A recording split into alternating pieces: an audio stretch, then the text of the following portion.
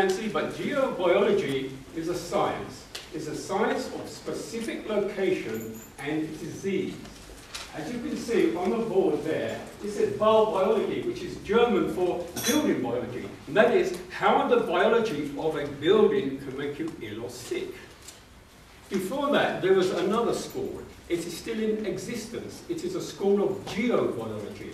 And that is, if you put your house over a certain stretch of land, the type of geology directly under the house, what is happening there, whether it's an underground water flow, natural, a geological fault, or high radon gas, then the geology of the house is going to make you sick. So combine the two together, the School of Geobiology and the School of Building Biology, and that is what I do. So what we're going to talk about, we're going to concentrate how a house can make you ill in terms of technopathic stress. So more or less what I'm going to be talking about is technology, or the biobiology, how the biology of a building can make you ill. But on the other hand, I'm going to show you how you can reverse things. So even if it is a particularly bad house, it's in your control and we can turn things around. The first sign of a very good, healthy house is white noise. White noise.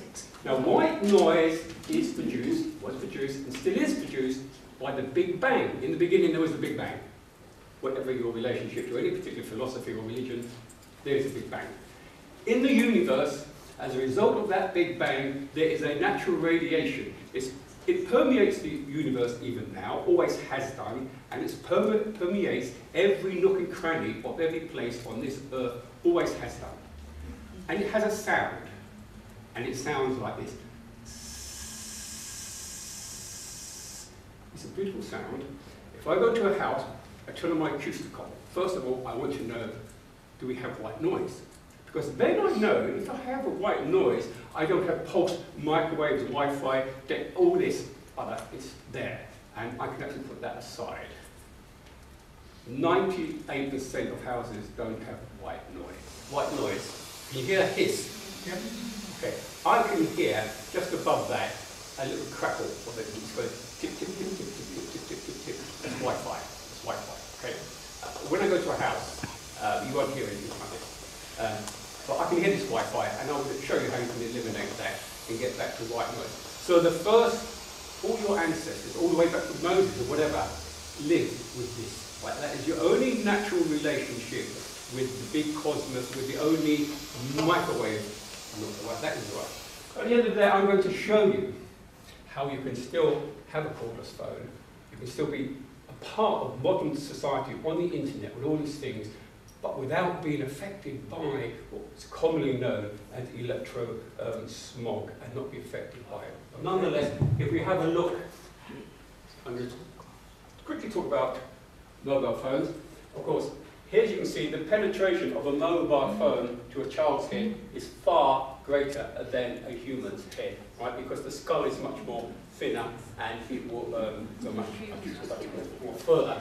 And then if you come, you will see some video of the increase in brain tumours in children and now and in adults.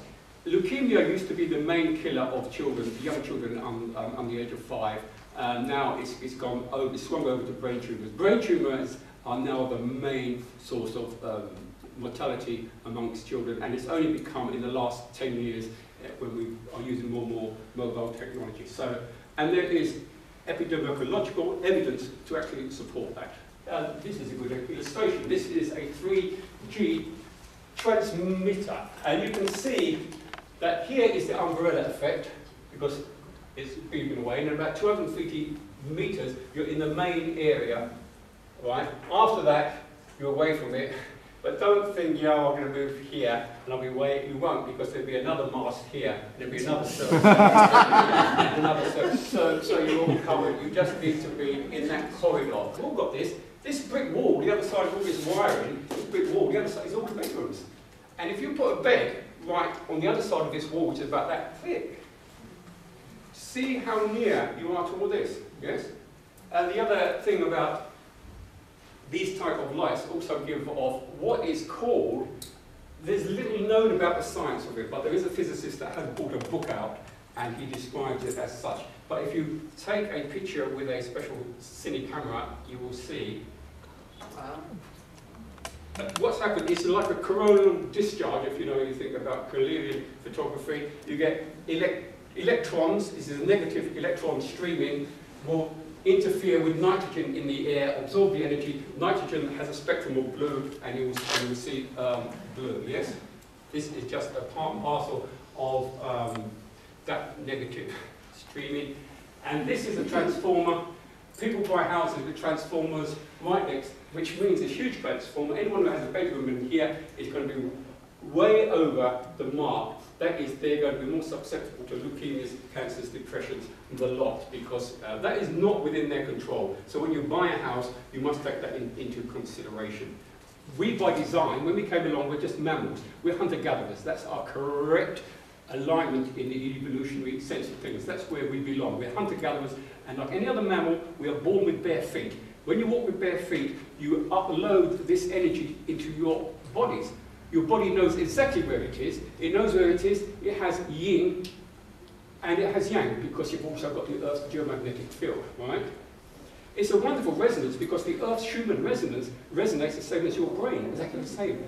Lower alpha, so you're much more calmer. If you're all stressed, just try it. Take off your feet, your shoes, and sit in your garden. You upload a very, very calm Earth. You should always be like that. When you sleep, you should always have that calm. The first thing I do when I go to a house, I take them in the garden, say, take off your shoes and your socks, and I measure. I say, look, I'm going to show you that you have this correct harmony with nature, because I'm going to measure it in your body. And I use this. You haven't got time, but I use this. Millivolts. They hold this, and I can see that they're 2 millivolts, yes? I then go to the bedroom or here. If I was to turn this here now, I'll be about 3,000 millivolts, just standing here, right? Never known in nature. My body, when you sleep, is the worst thing, because of all this, remember all this light coming and everything? People sleep on average of about 3,000 to 4,000 millivolts in their bodies, which means they've lost that relationship with yin, and they've also lost the relationship with yang because of their mattress. So to re-establish that, you have to sleep. If I've got time after this, I'll actually give you a demonstration of that. What you do, you just simply, it's on here. I can bring the energy into your bed, because those electrons, with its frequency and all its beautiful harmonics, can come into your bed, because all it needs is a lead, which I've got here, to any earth, into a piece of conductive cloth.